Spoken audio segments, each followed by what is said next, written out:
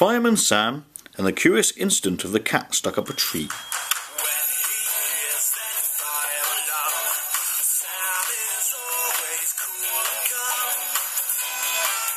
It was the 1st of April, and everyone was in a jovial state. Elvis was preparing for his Elvis Presley tribute act by learning the song Wooden Heart, much of which was in French. Penny was repairing the steering wheel from the Tillerman's cab, and Station Officer Steele was cleaning the kitchen. Everyone, that is, except Fireman Sam. He stormed into the fire station in a belligerent mood.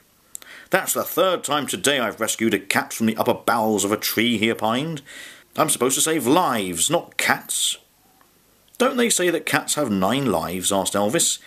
But the telephone was ringing, and Fireman Sam had taken the call before he could embark upon a pointless conversation with his colleague.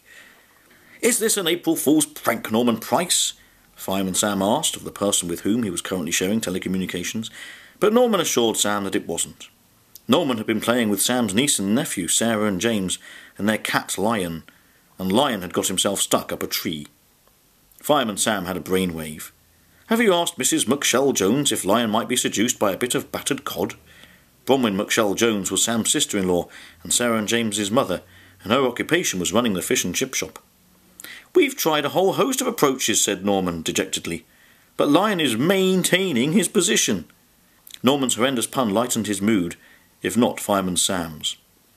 "I'll be right there as soon as I've done some calculations," Sam assured him, and slammed the receiver down.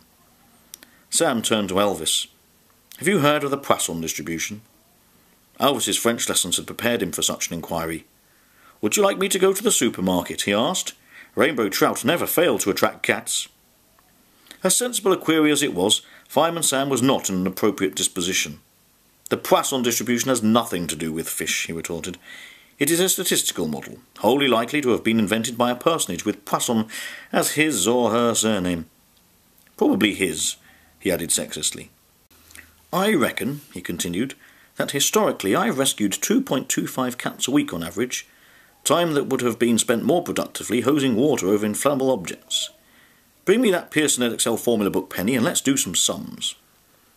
Penny discontinued repairing the steering wheel, and having collected the aforementioned text and a calculating device, sat by Sam at the desk. Elvis joined them too, but Station Officer Steele was too preoccupied with cleaning soup from the inside walls of the microwave. "The Poisson distribution," announced Fireman Sam. "Appropriate when you have single independent events occurring at a constant average in continuous space or time."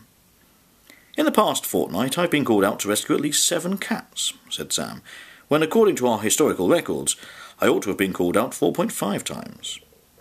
Penny, who was taking evening classes in statistical methods, consulted the table in the formula book.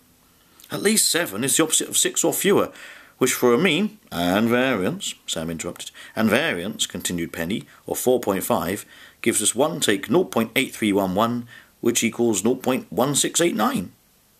And in March, which for the purposes of explaining it to Elvis we shall assume to be exactly 4 weeks in length, I rescued between 11 and 15 inclusive," stated Fireman Sam, "when the mean was 9, 4 multiplied by 2.25. That's P is less than or equal to 15, take P is less than or equal to 10, which is 0.9780 minus 0.7060, which is 0.2720, calculated Penny. "And now, in the last week, I've rescued, or I will have rescued, 5 cats. What are the chances of that?" Penny looked at Fireman Sam for reassurance, and realised that the Poisson table would not be an applicable tool for cracking this walnut. "I guess I will need to use this formula." Penny opened the formula booklet to a different, more apt page.